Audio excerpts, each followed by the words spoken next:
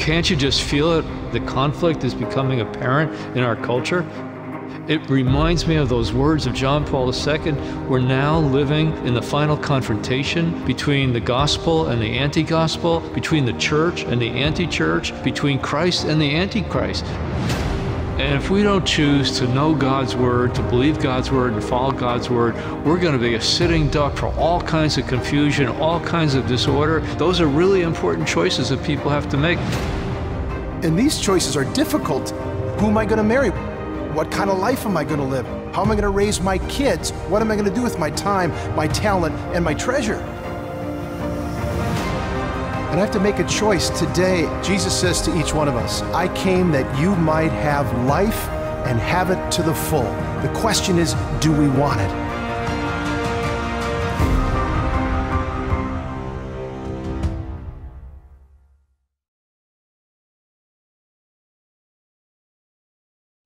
Hey, welcome to another week of The Choices We Face.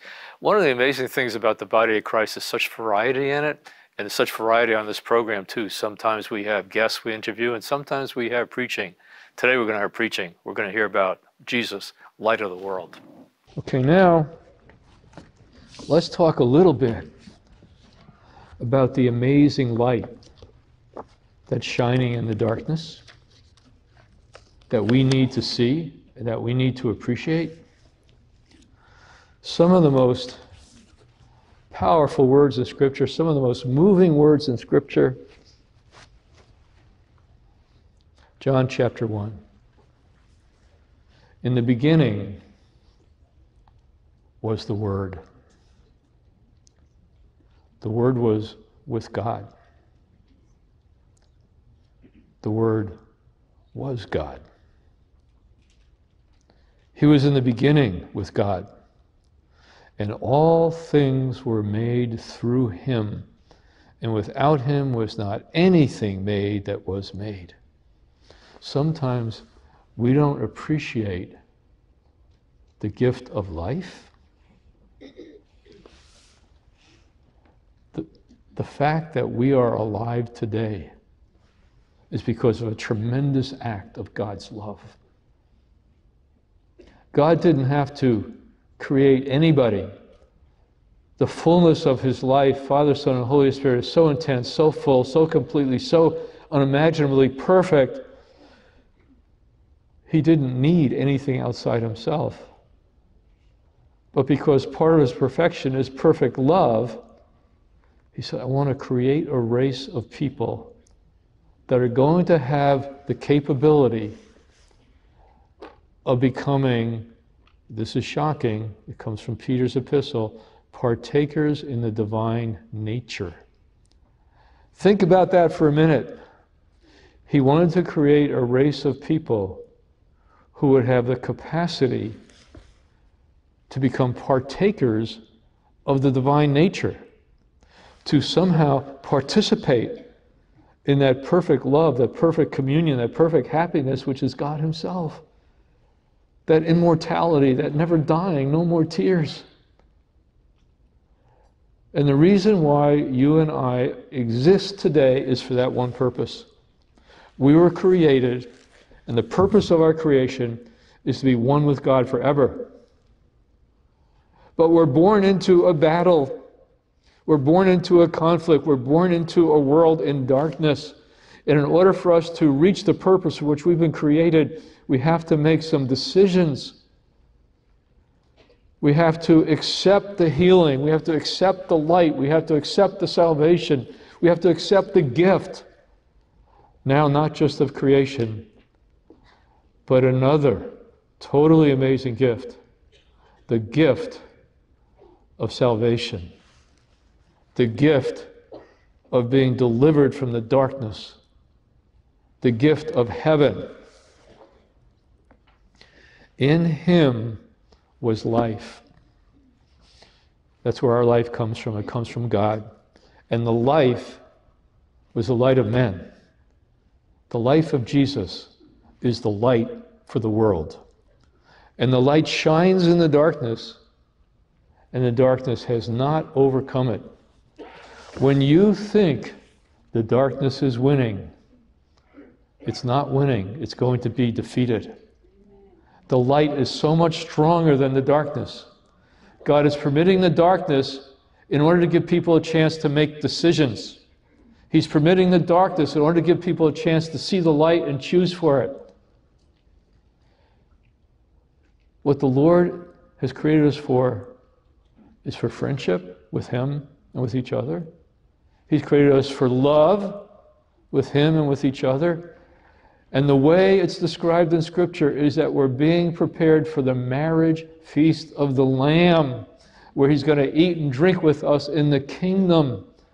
But just like on earth, if there's any compulsion or force in a human marriage, it's not a real marriage. You can't have real love. You can't have real friendship without the free choice to give ourselves to another person and to accept the gift of another person. And that's why the Lord has taken the risk of freedom. You say, Lord, was that risk worth it? There's so many people that are rejecting. Was the risk worth it? And I think of that scripture passage where it says, there is so much joy in heaven when one sinner repents. It is such a beautiful thing when one of God's creations chooses to accept the light that's come into the world and so become light themselves little by little. It is so precious in heaven that the angels rejoice when just one person says yes to the Lord, when just one person says yes to the Lord.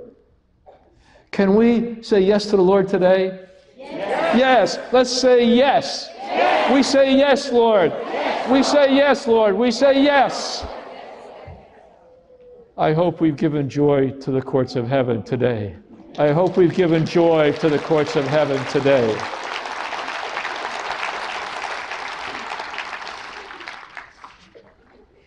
There was a man sent from God whose name was John. He came to give testimony, to bear witness to the light, that all might believe through him. He was not the light, but he came to bear witness to the light. The true light that enlightens every man was coming into the world. He was in the world, and the world was made through him, yet the world knew him not. And this next line is so sad. He came to his own home, and his own people received him not. That's true. Despite doing more healings and miracles than any person has ever done, despite speaking with authority, the Word of God Himself, since He is God, and people marveled, saying, this isn't like the scribes and Pharisees. Nobody's spoken with such authority. Nobody's done such signs and wonders. Nobody ever could live a guiltless life, and there was nothing that they could accuse him of. That was a sin. They tried to manufacture things, of course, saying, hey, you ate grain on the Sabbath, because they didn't want to open their hearts to the immense light that was shining in their world. But listen to this. But to all who did receive Him and who believed in His name, He gave the power to become sons and daughters of God.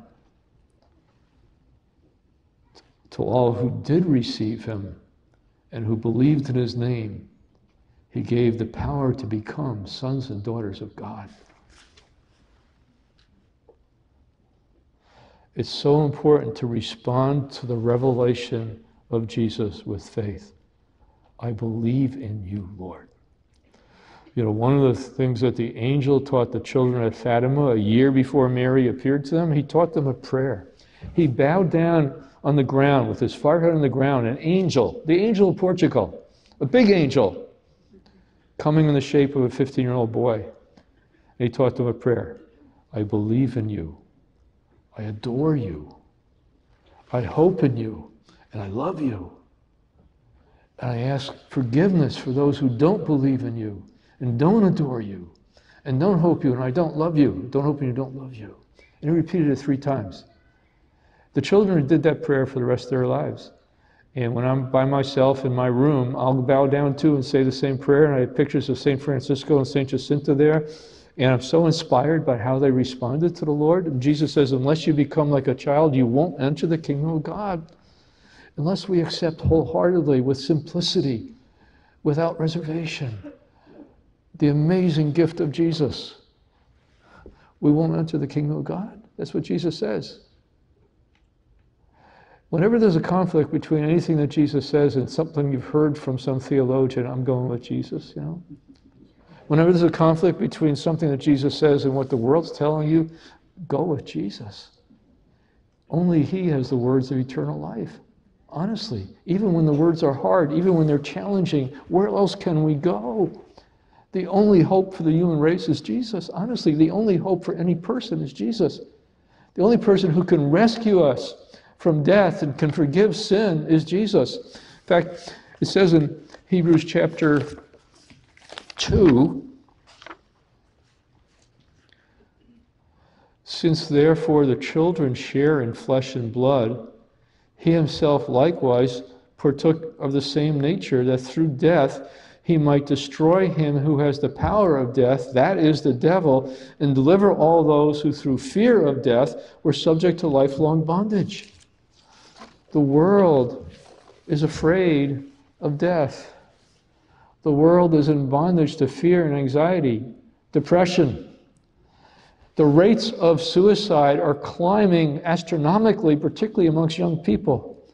The rates of anxiety and depression are climbing. Fear is gripping the human race. People are afraid to get married. People are afraid to have children. People don't know what to think about what it means to be a man or a woman. People don't know what to deal with about viruses and economy, and it's just fear is gripping the world. And Jesus came to destroy the devil, who through the fear of death has kept us tied up, kept us in bondage our whole life long. The fear of death sometimes doesn't manifest itself in death. It manifests itself with the fear of not having enough, the fear of not having enough money, the fear of not having good medical care, the fear of not having enough affirmation from other people, the fear of not having enough love, the fear of diminishment, the fear of getting older, the fear of losing our strength, the fear of declining. All those fears are there in our life, and Jesus came to set us free from those fears, because the devil uses those fears. He uses the fear of not having enough money. He uses the fear of not having good medical care. He uses the fear of not having enough love. He uses the fear of physical decline to keep us locked up inside ourselves, to keep us afraid. Afraid of what? Afraid of loving, afraid of giving, afraid of serving, afraid of witnessing, fearing people more than God. Let's together renounce the spirit of fear, because Jesus Christ has come to destroy the one who through fear keeps us locked up inside ourselves. In the name of Jesus, I rebuke the spirit of fear. In the name of Jesus, I claim your victory over fear. I claim your victory over the devil. I thank you that you have destroyed the works of the devil, and the works of the devil can be destroyed in our own life by faith in you, Jesus. Deliver us, Lord, from the spirit of fear. Fill us with the spirit of power and love and self-control. Amen. Amen.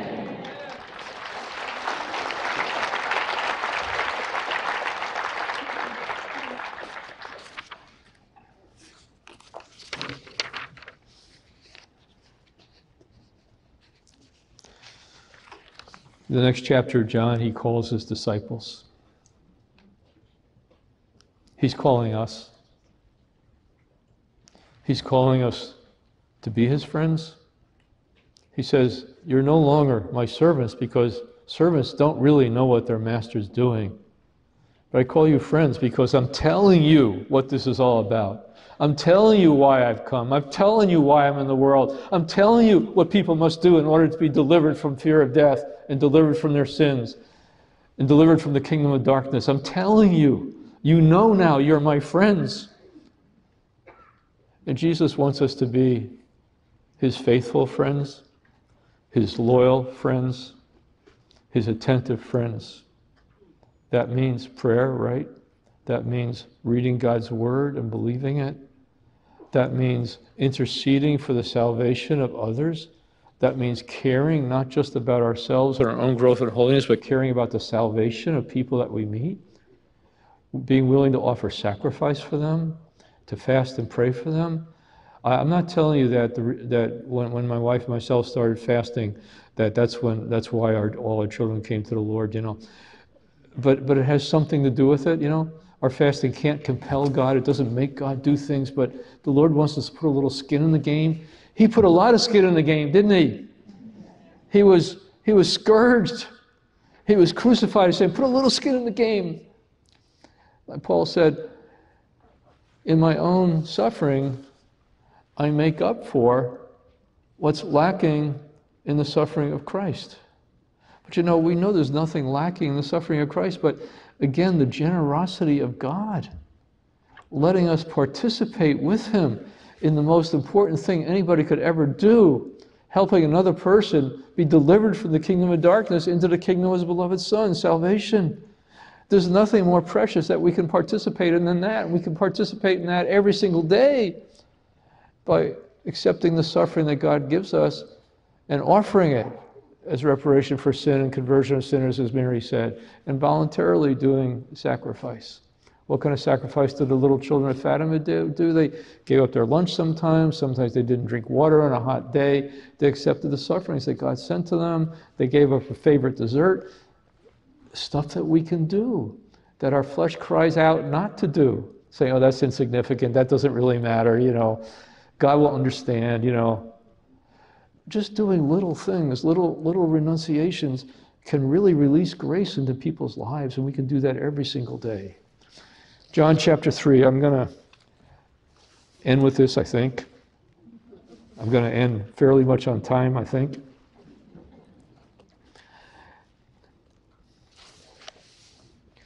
God so loved the world that he gave his only begotten Son, that whoever believes in him should not perish, but have eternal life. That really is a summary of the gospel. And if you're wondering how to share the gospel with somebody, it doesn't take too much to memorize that one sentence, right? But let's go into it a little bit. It's all about love. It really is all about love. We exist because of love. We're saved because of love. Jesus is the light of the world because of love. God so loved the world, but one of the most extraordinary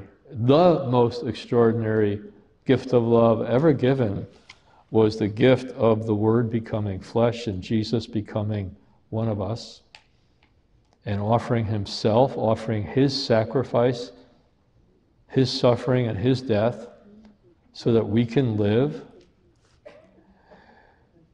And Jesus' sacrifice is enough to save the whole world. And we know that God's will is the whole human race be saved. But we need to pay attention to what the Word of God says. That whoever believes in him should not perish. There needs to be an act of surrender, an act of trust to Jesus in order for the power of his death and resurrection to be released in our life. And a lot of times people skip over that. Sometimes even when you read it in prayer books, they skip over the phrase about perishing. There's some editing the gospel going on sometimes. It's either eternal life or perish. That whoever believes in him should not perish but have eternal life. But faith is so important. I want to tell you something. One of the most important things that Jesus taught St. Faustina was that little prayer, Jesus, I trust in you. That is so important, to not falter in faith or trust. I'd like to ask you right now, think about the situations you're most concerned about. Think about the situations you're most afraid could happen to you in the future. Think about the worst things that could happen to you. Betrayed by a friend, abandoned by a spouse, libeled by somebody, lies told about you, false allegations about immorality that aren't true, embarrassing things from your past coming out, getting cancer, diabetes, dying alone. And in the midst of every single situation, particularly the situations that you are personally most afraid of, I want you to say right now, Jesus, I trust in you.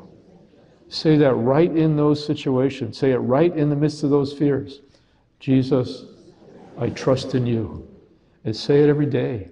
Every time that fear comes over you again, say it again. Jesus, I trust in you, because he's utterly trustworthy, and he's utterly powerful, and he's utterly wise. And the love he has is pure and passionate and never ending, and he will never abandon us.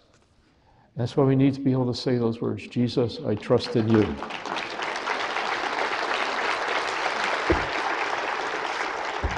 Okay, finally, even though there's lots more stuff here. For God sent the Son into the world not to condemn the world, but the world might be saved through him.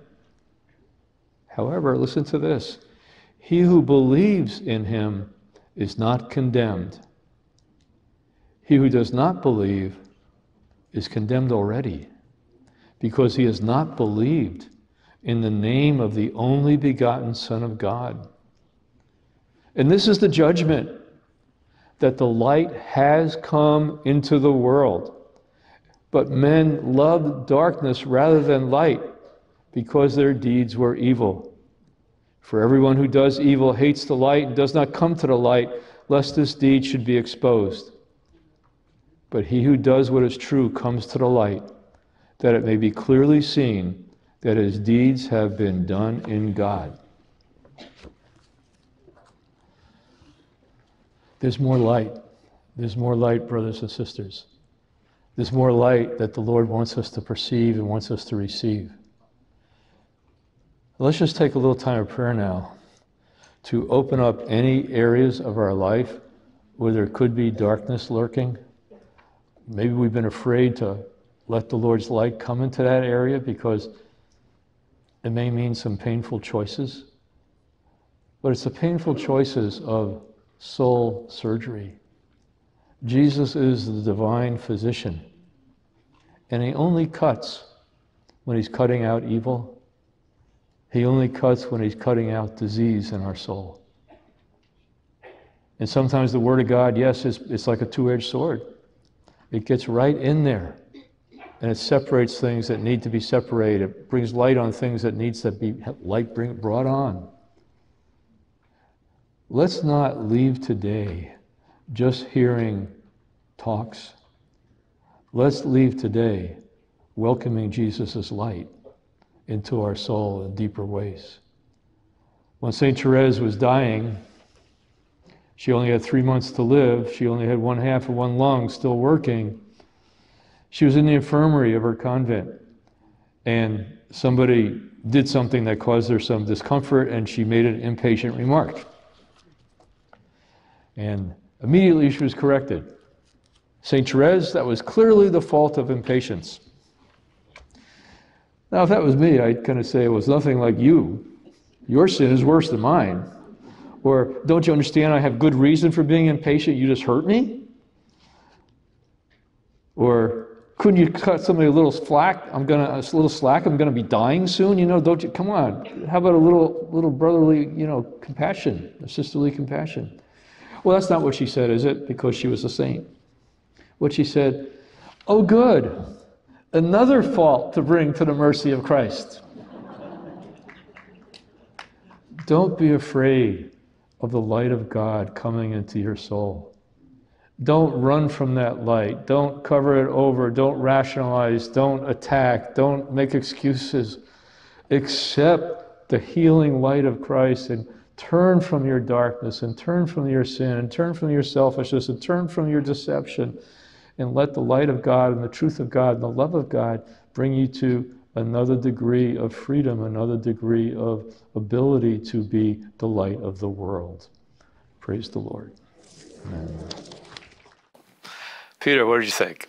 That was, first of all, some good preaching, brother. Very good. Very good. It's just, you just unpack the gospel. And as you were talking, I was thinking of what Jesus said. I think it was in John chapter 12 where he said, believe in the light Actually, believe in the light so you can become children of God. And I just want to exhort our listeners to internalize that message, keep chewing on it, receive it into your heart, and believe the light has been given to you. You have been united to the resurrection life of Jesus Christ, and that light is Christ in you, the hope of glory. And if you lift your eyes to the heavens, like Scripture says, and just live there with the Lord and believe it and ask Him for help to show it to you, right? Yeah. To show you, Lord, show me the light that's in me. Show me the power of the resurrection. Like Paul says, I want to know more about it. If you hunger for it, you're going to get it. And the Lord's going to take you out of the very fears that Ralph was talking about, the fear and the shame that cripple us and leave us in a kind of twilight or even in darkness. So be the light of the world, friends, and believe. Amen. You know, even when you're the person preaching like I was at this time, God's showing me stuff, you know, like even watching it again today, I'm saying, wow, Lord, your word is so good. It's so clear. It's so merciful. There's so much love here. And we'd just like to keep doing this week after week, bringing you the light of Christ, the word of God. And Peter's written a booklet called Fear God and Give Him Glory. I was going to say hear God and give Him glory. Hear God too, but fear God and give Him glory. And we'd like to give it to you as a gift. Just call the 800 number or go to our website, renewalministries.net, click on free booklet, and we'll get it right out to you. You need every day to hear the word of God. You need every day to say yes to Him. You need every day to say, Jesus, I trust in you. Until next week, this is Ralph Martin and Peter Herbeck, wishing you the very best, that the light of Christ may illumine the choices you are facing. One of the most overlooked yet foundational spiritual gifts is the fear of the Lord. The Scriptures call this gift a fountain of life, a source of confidence and the beginning of wisdom. Today our culture, politics, and even the church are in crisis. Everyone can see the deep division, the escalation of anger and violence, and whole nations seem to be in the grip of fear. We have come to fear the wrong things, the opinions of men, and losing our idols. The fear of God is not in the land, and God in His mercy is shaking the nations to wake us up so we hear His word. Do not fear what this people fear. Rather, fear God and give Him glory. In this booklet, I explain the fear of the Lord, why it is an antidote to the current crisis, and how you can awaken this gift in your life. To receive a free copy, visit our website or call the number on the screen.